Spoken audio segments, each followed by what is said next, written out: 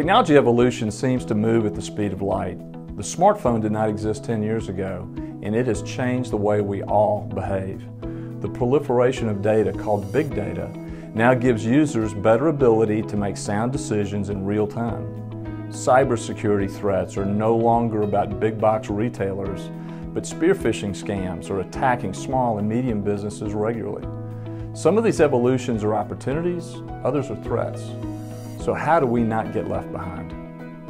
First, technology is a tool to be leveraged.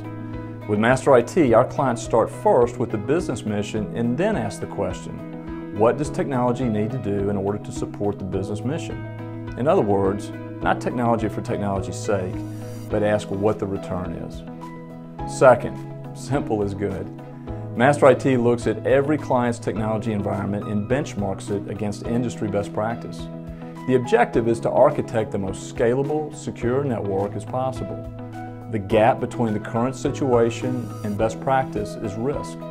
Some companies are risk tolerant, others, particularly those regulated and leveraging technology to be intimate with their clients, are risk averse.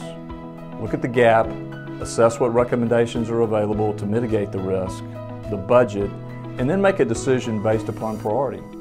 Master IT's clients prioritize based upon a roadmap. Finally, for today's discussion, always look to peers in your industry.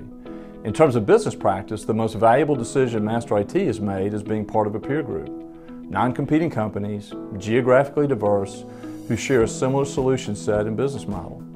We have shared financials, metrics, technologies, and great ideas.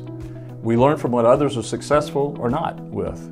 Our best technology innovations have come from those groups, and we have avoided many costly mistakes by not making the same ones our friends have.